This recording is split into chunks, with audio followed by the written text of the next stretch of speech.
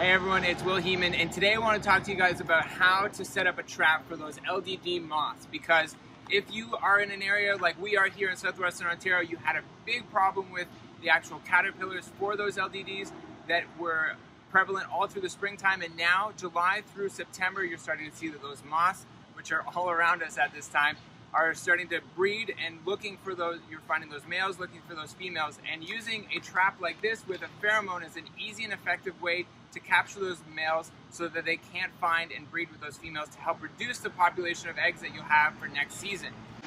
So what I want to do is I'm going to show you what's inside the kit and the items that you'll need to help you get your moth trap set up. So you're going to need a couple things to do this job. You're going to need, for sure, you're going to need your moth trap, which we have here, as well as a pair of gloves, and that will become very important in a minute. I have a couple optional items here as well, which is just an extra, in this case, a zip cord, but you can also just use any kind of string. It's going to help you to suspend the moth trap in the tree if you need. And then I also have just the end of a pen, which is going to help us to poke out the holes that are going to guide our wires in there. So let's get into opening up the trap. All right, so I have our trap, and we're going to empty out the container, the contents here. And as you can see, we've got our instructions, and we've got our lid for our trap, we've got a couple of our sticky cards, as well as our pheromone or our lure, which is going to be this little rope thing here. And then we've got our zip ties, which are going to help to close out the trap and then hang the trap. And then we also have the trap itself, which is this guy right here. All right, so I have all the components of our trap that are set aside. On the back of this, you're going to see some basic information about this trap, which is going to tell you that the lure itself is going to be effective to give you control about 2,000 to 3,000 square feet. So if you have any moths that are in your area about that big, then they're going to be drawn to this trap. What we're going to do now is we're going to focus on the roof and the actual trap itself. So the first thing we want to do with this trap is basically pop it open. So it's going to be like a milk carton kind of consistency there, and we're just going to simply pop it, and that's going to help to lock in the bottom parts there, and then we're going to set this guy aside. So now that we have our main part set up, we're going to grab the roof of this, and we're going to just fold these tabs. So you have these middle parts, and they're all kind of perforated. So the first thing we're going to do is go to the middle. We're going to fold these guys outward like that. So when you're done, you'd almost see like the white side or the underside of this. We're going to do the one, and then we're going to do the other. So this is going to be kind of pointing up to the sky, just like that. The next thing that we're going to do is we're going to, look at that, Gypsy Moth. Go away, we're not ready for you just yet. So the next part that we're going to do once we folded these tabs up is we're going to take these middle tabs that are going to be along this end here, and we're going to push them down. So what I want to do is I'm going to kind of fold them just a little bit like this, just to get them worked in, because ultimately when we're doing it, we want to have these points facing down to give ourselves a little bit of an opening for the moths to fly in underneath. So once we have that done, what we're going to do is we're going to grab our little container again, and we're going to, now that we have that part opened up, we're going to square this up, and then we're going to slide it just over top, just like so. We're going to slide it about halfway down, and if you can see on here, there's going to be these little perforated parts right there, and that tab right here is going to slide under this, and there's one on each side here. So we're going to slide it just a little bit below that one so that we can easily take and guide those parts in. So now that I've done that, I'm going to make sure that each one of them is opened up just a little bit, and I'm going to slide each tab into it.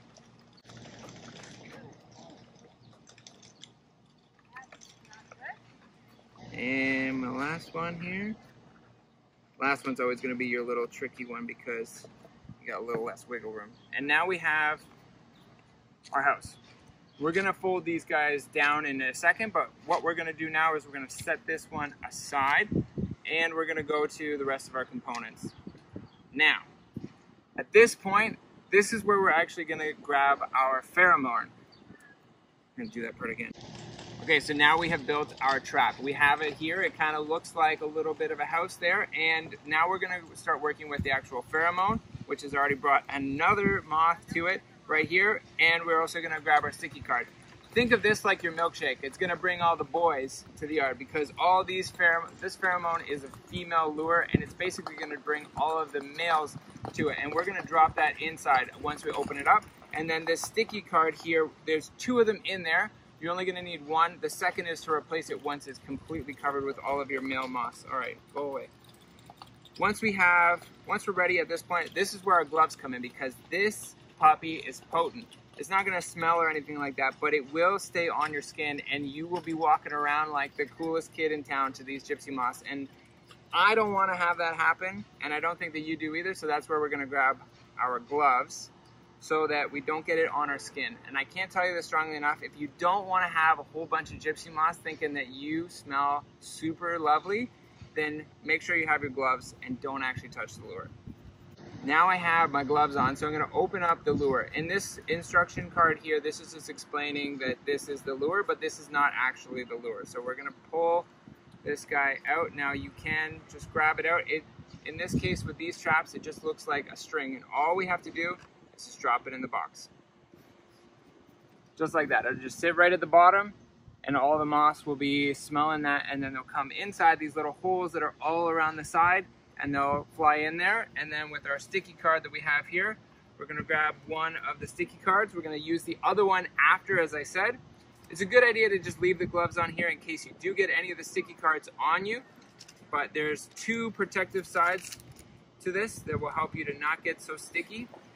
I'm gonna pull those guys off, and then I'm gonna drop this in diagonally. So you can see that it is gonna be just as wide as your actual trap. So what you wanna do is turn it on a sideways angle, just like so, and just drop that in like that, and you're good to go. Now, if you still need, after you get this one, you can still purchase these guys, the safer sticky traps that we have here at He, Missouri that you can find around. They're gonna be the same size. So if you need more than just these 2 that come with the trap, that's an easy thing to do. So at this point, I've put most of the other components aside. I'm gonna take my extra sticky card and I'm gonna save that one for later. We're gonna need that in a second. At this point, I can take off my gloves, and you might be wondering, this pen cap. Some of the models of these traps, the actual holes that are on these guides here are not poked out. So if you have a model like that, you can simply just poke them, and it makes it really easy to guide your zip ties. At this point, we have our lure inside of there, we have our sticky card inside of there, and our roof is attached. So now what we need to do is we're gonna fold these guys in, and just like I said before, it's a milk carton-like thing. You're gonna have these 2 guidelines right here that are pre-perforated. So we're gonna fold on those perforations, and it's gonna help us to basically fold that guy in, just like so. So now that we have our trap here, you can see that we've got our holes, and we're gonna pull them together. Now there's 3 sets of holes that are on there. The outer ones are gonna be the ones that will line up to help to zip it shut, and then the middle one here is gonna be what we're gonna use to hang the actual trap. So when we pull it together, we're gonna line this up just like so, and then we're gonna fold the longer edge over top of the other one so that they line up the hole so that you can see through and through. And then what we're gonna do is we're gonna take one of our zip ties or twist ties here. I like to put a slight indent in the actual tie so that it's gonna be a little easier to pull it through like this. And what you can do is you can pull it nice and tight and then just twist it around, get it firmly in place, and we've done our one.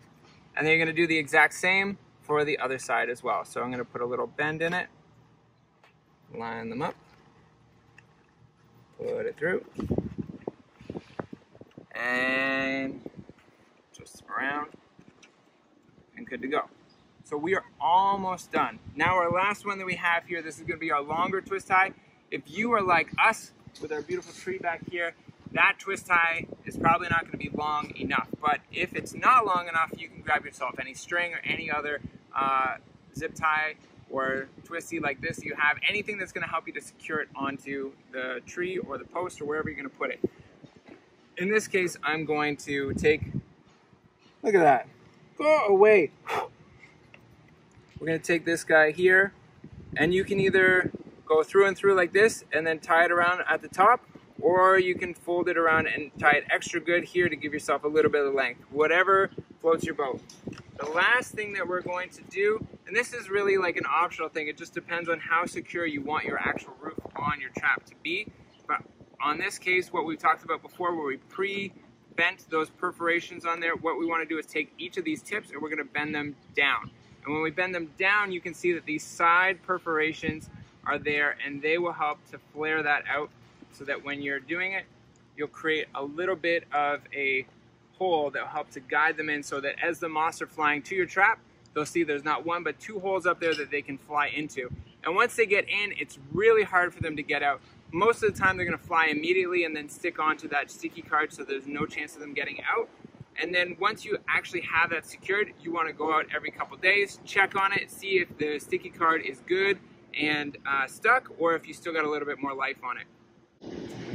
I already have this one here, but if we wanted to, we could hang another one in another location. Usually having one in this area is going to be good, but if you have a large property or if you have a big problem and you want to hang a second one, it's okay to put them pretty far away, because as you've seen through this video, and as you can see now already, these lures are very, very effective. So you don't need to put them all side by side. They will find them, they will fly to them. And there you have it. So once you have your lure inside and you have your sticky card inside and you've attached the roof on the top there, you can go ahead and hang these. My last suggestion to you is, if it's at all possible, these things can be outside for a long time through the summer. As I said, the breeding cycle is going to be July and August heavy, and even into September here in southwestern Ontario, so they could be out for a little while. I would strongly recommend, if you can, to put them underneath the canopy of somewhere where they're going to be out of the extreme wind and extreme weather. That's just going to help the actual trap to not get beat up so much and not take the brunt of the weather. Hope this has been helpful. If you guys have any questions, post them in the comment section below. Otherwise, thanks so much for watching. We hope it's been helpful for you, and good luck battling those LDD moths in your yard this spring and summer.